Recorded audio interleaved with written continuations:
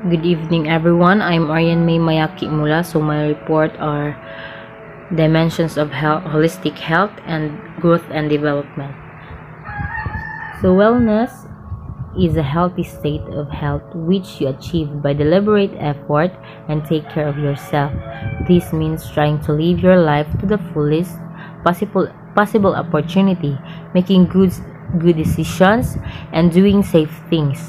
And it does say you have to cultivate actions that based on the right and safe awareness. Wellness matters because everything we do and every emotion we feel relates to our well-being. So in the dimension of holistic health, there are 5 aspects of personal health. These are the physical, emotional, social, spiritual, and mental. The second slide presents the ways to maximize personal wellness. First, the physical. So exercise. Exercise is important because it prevents health problems, builds strength, boosts energy, and can help us reduce stress. Then, eat healthy, avoid fried foods, soft drinks, processed meats, and sweets. So, i-avoid jud nato ang mga soft drinks because kana sila makakos og sakit. For example, soft drinks kani siya makakos ni siya og UTI or urinary tract infection. Third, don't skip meals, especially breakfast kay makababa siya sa imong metabolic rate and it can cause weight gain. And the last is get at least 6 to 8 hours of sleep overnight. Second is emotional. Try to maintain a positive attitude even when problems arise. Yes, it is important to be positive always. Para sa ako, makaboost siya sa atong confidence. For example, nag-apply kag trabaho.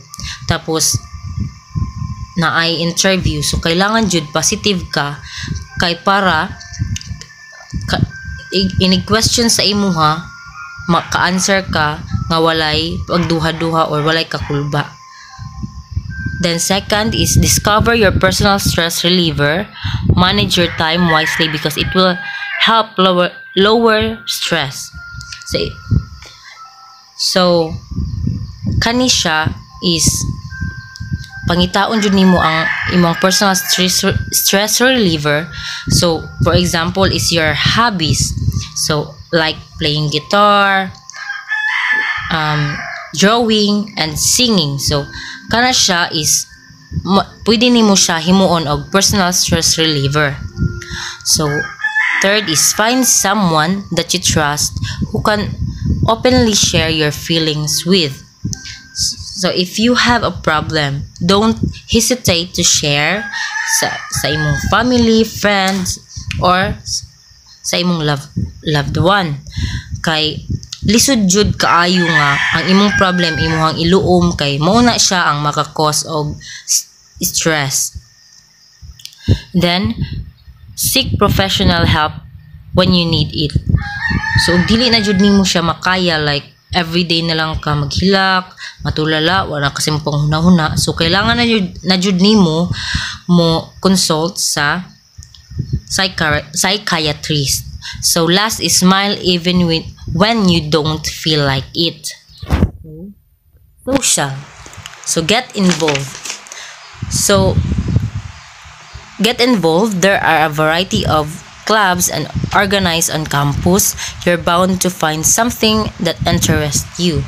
So for example sa inyong church, so daghan man og activities no like youth camp. So importante jud na siya no kay it can help you to learn new skills, kanang maka-communicate kag new friends. Then know your best friends are. So kailangan jud no nga imuha jung kuno no maayo ba jud na nga best friend ko, di ba na siya traidor kay nabi jud best friend nga traitor jud. So kailangan jud nato i-know jud nato kung sincere ba siya pagka best friend sa atua.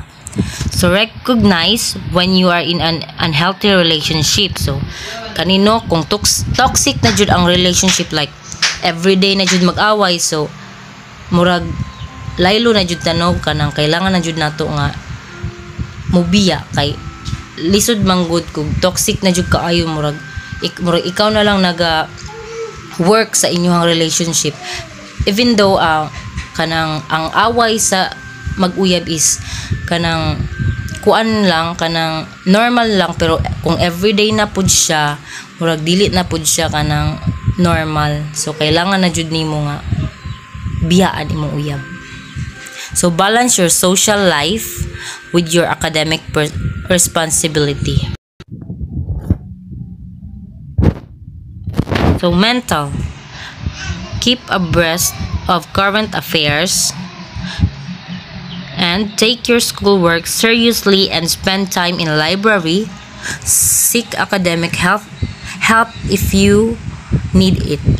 Become a lifelong learner. So makasabot naman jud ani tanan no, sabotable naman siya. Last, spiritual. Find a quiet place and spend time there every day. Then contemplate the meaning of your life. If you have a religion, study and practice it. And the last is spend time appreciating the natural world around you.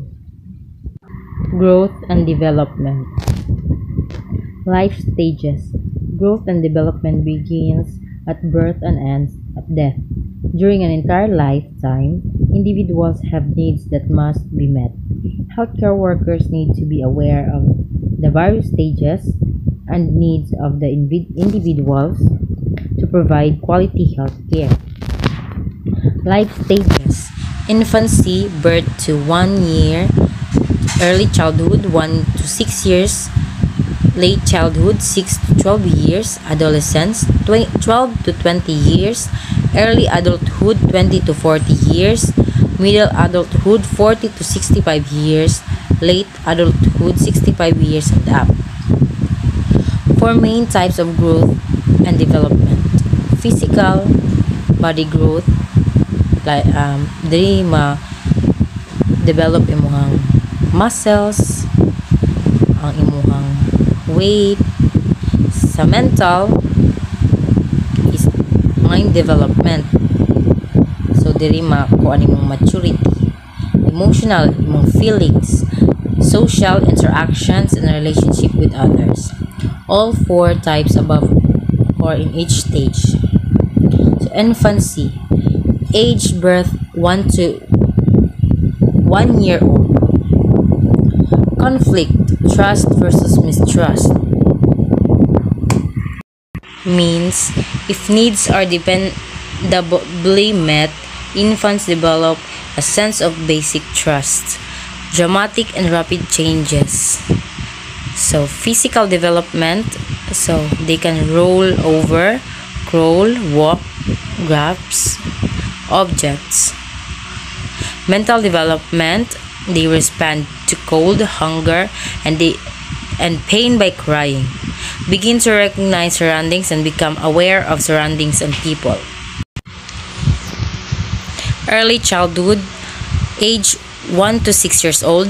Conflict, toddler 1 to 3 years. Autonomy versus shame and doubt. Means toddler learn to exercise well and do things for themselves, or they doubt their abilities. So in preschool, 3 to 6 years, initiative versus guilt. So preschool learn to initiate tasks and carry out plans, or they feel guilty about efforts to be independent. So in physical development, so they grow slower than in infancy. Muscle coordination allows the child to run, climb, move freely, and they can write, draw, use of a fork and knife. Mental development, verbal growth progress, short attention span, and of the stage, ask question, recognize letter, and some words. So late childhood, age 6 to 12 years old. Conflict, industry versus inferiority means children learn the pleasure of applying themselves to tasks or they feel inferior. So, diri na ang elementary stage. So, physical development, slow but steady. Their muscle coordination is well developed, and children can engage in physical activity require complex motor sensory coordination. So, mental development, developing quickly, and much of the child life centers around school. Reading and writing skills are learned, understand abstract concepts like honesty, loyalty, values, and morals. So emotional development. The child achieves greater independence and more distinct personality, fears and replaced by the ability to cope. So social development. Changes from activities by themselves to more group-oriented. They are more ready to accept the opinions of others and learn to conform to rules and standards of behavior. So adolescence, age 12 to 20 years old. Conflict, identity versus role confusion means teenagers work at refining a sense of self by testing rules and then integrating them to form a single identity, or they become confused about who they are. So physical development, so ma-develop ng sexual organs and secondary sexual characteristic or puberty, og diri pod makuha nilang 6 hormones leads sa sa babae is menstruation, then sa boys is production of sperm and semen. So ilaha pong body shape is mag-change. So the mental development is developed primarily involves an increase in knowledge and sharpening of skills, and they learn to make decisions and accept responsibility for actions. So emotional development, adolescents try to establish their identities and independence. They respond more and more to peer group influences. So sa social development, so less na lang ilahang time to spend with their family kay mag-uban-uban na sila sa ilahang barkada, and diri pod nga stage ma-develop ilang mature attitude and develop patterns of behavior, and they associate with adult behavior. Early adulthood, age 20 to 40 years old. So the conflict is intimacy versus isolation. Young adults struggle to form close relationship and to gain the capacity for intimate love, or they feel socially isolated. So emotional physical development frequently is the most productive life stage. So productive siya no kay naadiri ang college life, naadiri ang working life, naadiri ang stage nga naa kay baby. Physical development complete. Muscles and coordination are at its peak. Prime childbearing age usually produces healthy babies. So emotional development, young adults are subjected to many emotional stress related to career, marriage, family, and etc. So social development, moving away from peer group, and adults tend to associate with others who have similar ambitions to find a mate and begin a family. So diri pod ang tayo imong friends sa high school. So naadyo tendency nga dili na mo magkakita kay nalahi na imong friends na nakay friends sa sa college, pero friend gihapon mo, pero mas less na mo magkita. Middle adulthood, age 40 to 65 years of age. Conflict, generosity versus stagnation. So means the middle age discover a sense of contributing to the world, usually through family and work, or they may feel a lack of purpose. So physical development, diri na ang mga naanatay uban, mga wrinkles, muscle tone decreases, hearing loss, visual acuity losses, weight gain. Mental development can continue to increase confident decision maker and excellent at analyzing situation. In middle adulthood, their emotional development can be a period of contentment and satisfaction. In social development, family relationship can decline as children begin lives of their own and parents die. Divorce rates are high. Friendships are with people with similar interests and lifestyles. Late adulthood, age 65 years of age and up. Conflict, ego integrity versus disappear means when reflecting on his or her life, the older adult may feel a sense of satisfaction or failure. Physical development on decline, skin becomes dry and wrinkles, age spots appear. Hair thins, muscles loss, tone and strength, memory loss can occur, and reasoning ability can diminish. So mental development, people who remain mentally active and are willing to learn new things tend to show fewer signs of decreased mental ability. So emotional development, emotional stability also varies. Social development, retirement can lead to loss of self-esteem, lost identity, death of spouse and friends, cause changes in social relationship. That's all. Thank you.